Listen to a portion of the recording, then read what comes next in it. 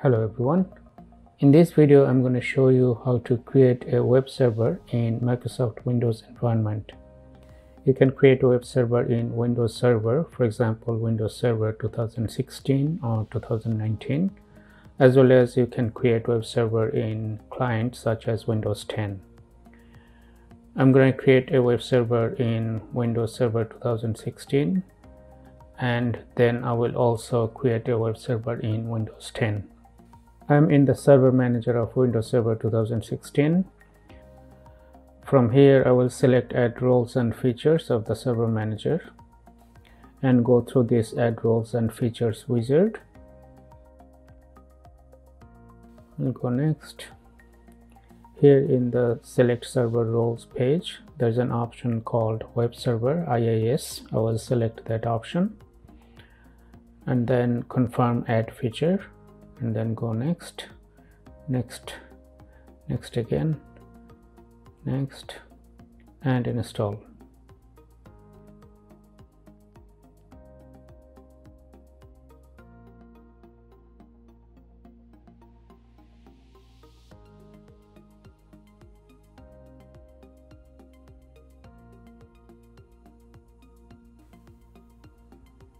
The installation is complete. And as you can see, there is an Iis item in the dashboard. So I will close this wizard. Now if I go to the Tools menu of the Server Manager, I will see Internet Information Service or Iis Manager. This has been added, and from here I can manage the websites. Under sites, there is a default website, and I will be able to access this website by going to a browser. Since I'm accessing the web server from the same machine where the web server is running, I can use localhost.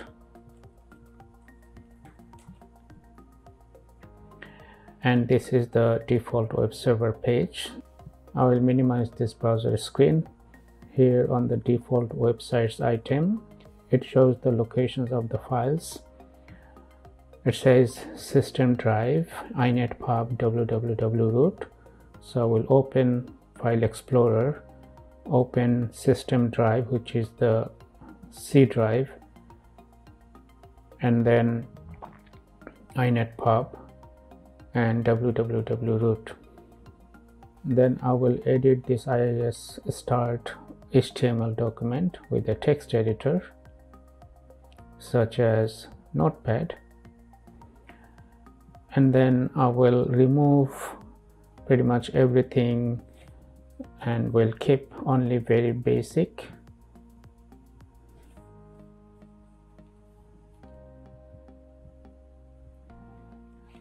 And type in some text such as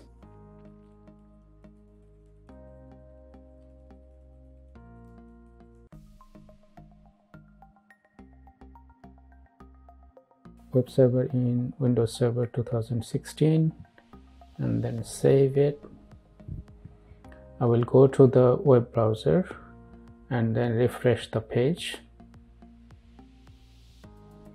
and you can see the page content has been reflected here.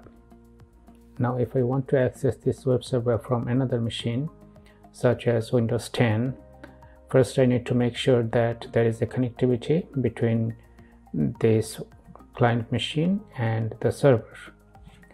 So I'll log in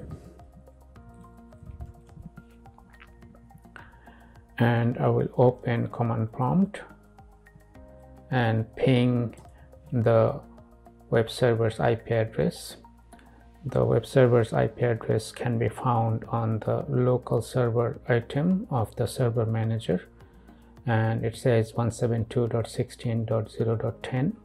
so I can use that IP address to access from another computer. First I want to make sure that I can reach that server, so I'll ping 172.16.0.10, and these two computers can communicate.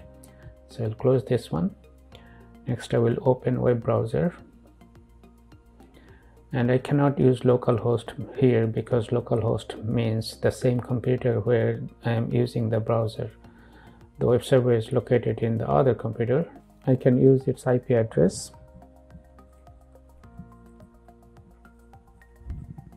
And the web page was loaded. Also, we can access the web server by using the domain name. In that case, we need to have a DNS server running in the domain. So let's go to the server. And as you can see from the dashboard that there is a DNS server running. And also the domain name is adatom.com. Let's take a look in the DNS server configuration. I will expand the forward lookup zone and the domain name, and I can see there are different host records.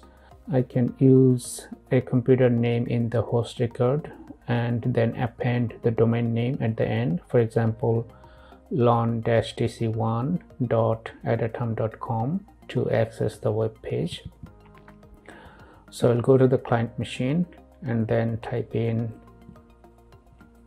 lon-dc1.adatom.com, and the same page has been loaded. If I update the page, for example,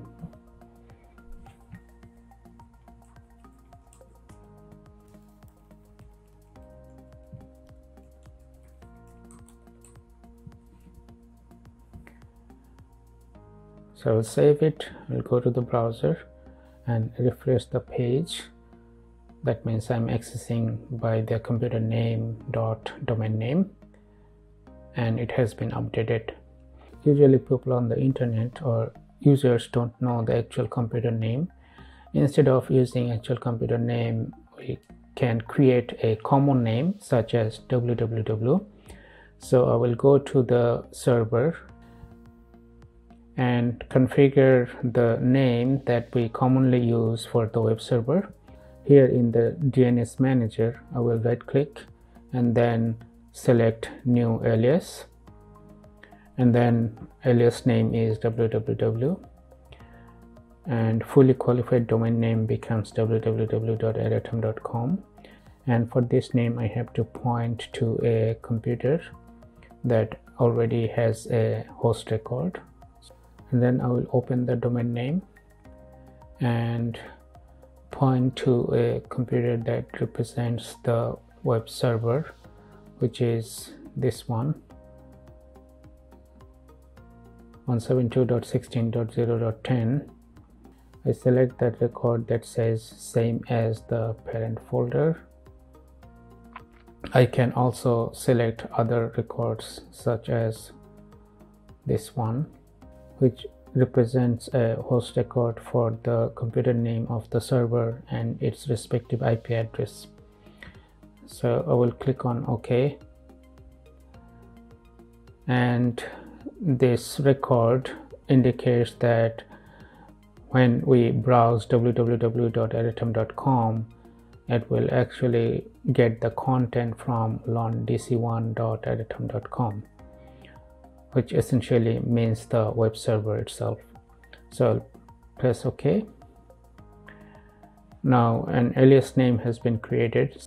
You could also create this www record as a host record instead of alias name record, and in that case you would put www, and that represents the host 172.16.0.10. The end result is the same. Now users don't need to know the actual computer name for the web server. They can simply use www.adatom.com. So I'll go to the client machine and then browse the page by www.adatom.com. It's loading, and it did load. To confirm that it's coming from the web server, I will make a little bit change in the page.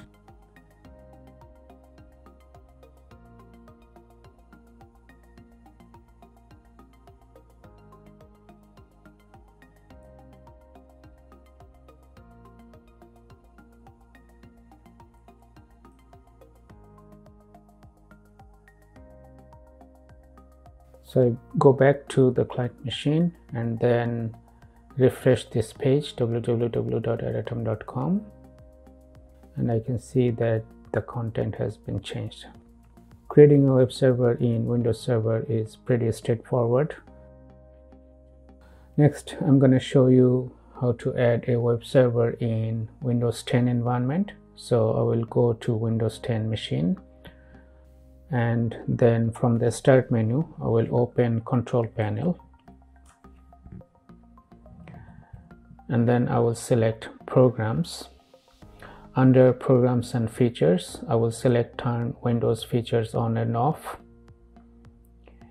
Here is a list of features that we can turn on and off, and from this list there is an item called Internet Information Service, or IIS. So I will select that option and then press OK.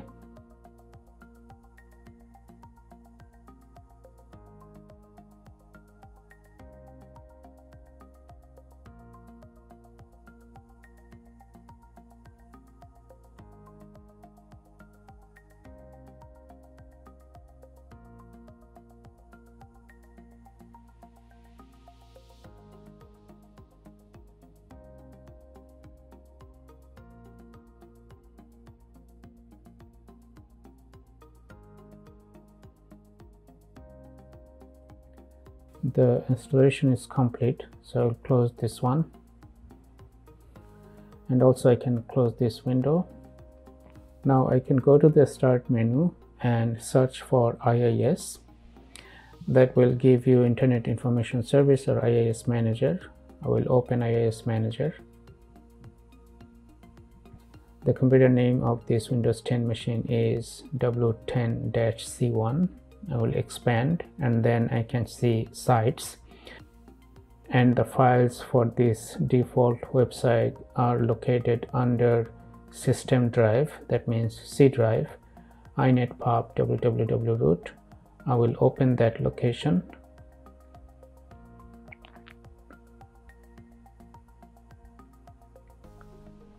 and this is the HTML file that I will see if I browse the page. So we'll go to the browser, and then since I'm accessing from the same machine as the web server, I can type in localhost, and that's showing the default web page on this Windows 10 machine. Now I will edit this file. I may not have permission to edit this file from this location, so I will copy and put in desktop, and then edit from here. I will keep the content as very simple.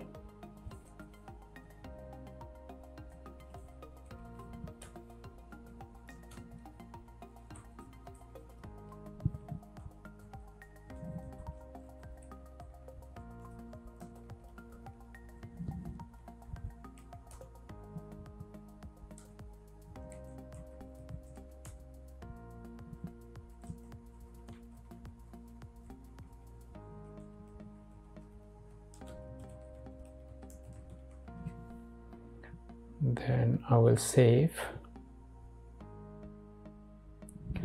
Now I close this file. I will copy this file and go back in the folder C drive inetpub www root, and then I will paste here and then replace. So I will go back to the browser and then reload this page, and I can see that it is coming from the web server installed in Windows 10. To access this web server from another machine, I can go to the Windows Server and then open Internet Explorer and type in the IP address of Windows 10 machine, which is 172.16.0.100, and I can see the page. there is no domain configured for this web server. If I want to create a domain for the web server running in Windows 10, then I need to configure the DNS server in Windows Server. But normally a server will not run in a client machine such as Windows 10. A server will run in a Windows Server environment for various reasons. Anyway, if you want to create a web server in your machine, you don't have to have a Windows Server machine. You can do it in Windows 10 machine as well. That's why I showed in both Windows Server as well as in Windows 10. And that is the end of this video. I hope the video was helpful. Thank you for watching.